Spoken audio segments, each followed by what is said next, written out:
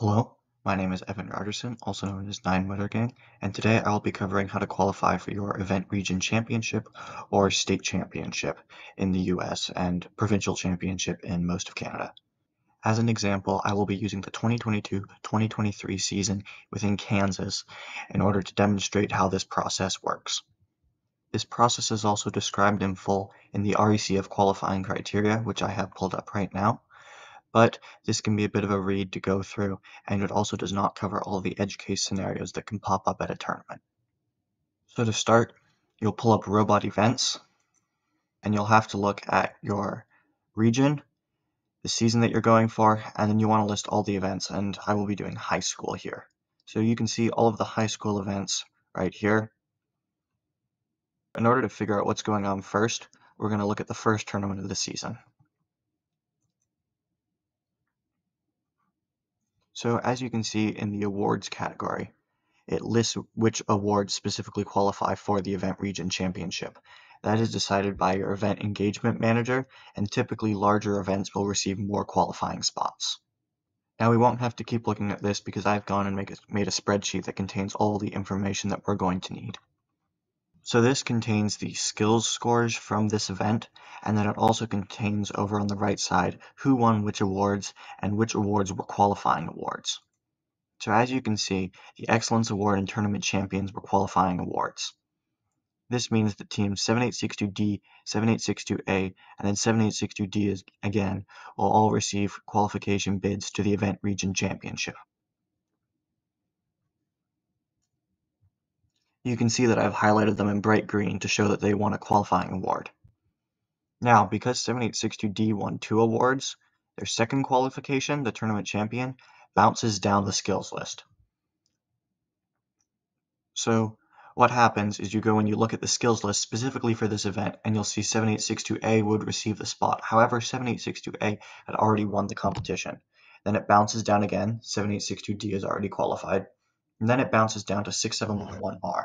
And since 6711R did not qualify at this tournament, they were not a tournament champion or excellence award winner, they received the third and final qualification bid.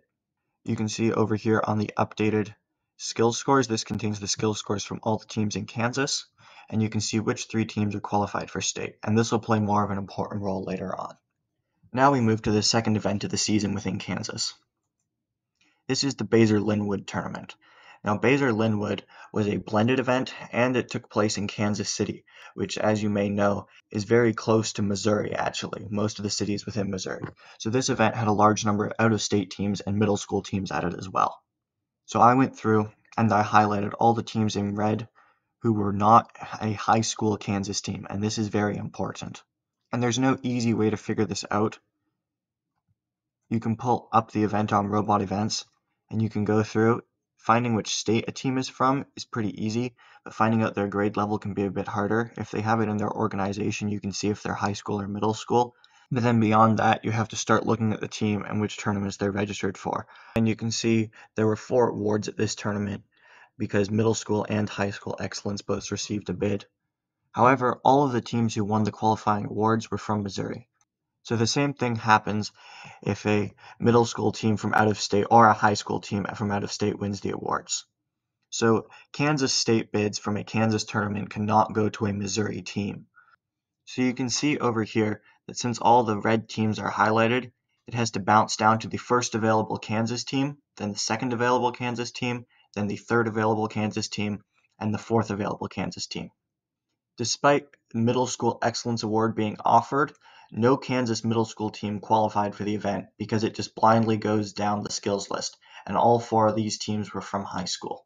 So then we go to our updated skills list, and you can see that it's starting to fill in a little bit more with 20 teams. Now we move on to Gordon Parks.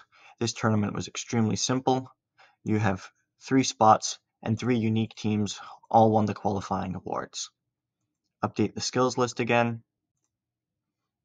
Then Textron, this was a larger tournament, so the design award was also a qualifying award at this event, and it also contained an out-of-state team, 3141A. All of the qualifying awards were won by Kansas high school teams, so 67101C and 7862D both received qualification bids. This ignores the fact that 7862D is already qualified because that was at a previous event. Then 3141A cannot receive the spot, so the extra 2 spots bounce down the list to 7862A, and again it ignores that they are already qualified for state. Can't go to 7862D because they're already qualified at this tournament, and then bounces down to 7862B. The skills list is updated. Then Northwest High School, again familiar scenario, excellence tournament champion, right there. And then you can also see the additional spot that 67101C1 bounces down to 67101X. Skills list updates, and now you can see it's definitely starting to fill in. And since this team scored a good enough skill score to qualify at the Baser Linwood tournament, their spot stays locked in throughout the season. Next we move on to Viking. This one also contains some out-of-state teams, with one of the tournament champions being from out of state. So they cannot receive the spot. 15352A and 7862F receive their spots. The additional spot bounces down the list to 755H. Skills list updates. Then Derby, again a larger event, so Design Award qualifies. And Design Award does not factor in your team's competition, so this one can definitely get some teams with lower skills scores qualified. But then again, 4 spots, 1, 2, 3, 67101C double qualified for state that day, so it bounces down to 1771A. Skills list updates. Hillsborough, very simple, 3 spots, they all went to 3 different teams. Skills list updates. And then this is the last qualifying event for the season within Kansas, T-Calc. So at the end of this event, some very important things are going to happen. So Excellence Award goes to 67101C, Tournament Champion goes to 67101C, and an out-of-state team. So the extra 2 spots bounce down the list to 67101G and 15352G. Now we're going to update the skills list again, and it's going to look a little bit different. So as you can see in bright green, I have highlighted all of the teams who won their spots throughout the season. These are the same teams that were highlighted over here. Now, the Kansas Event Region Championship had room for 24 teams. So, it's going to have to fill up the additional spots in some way.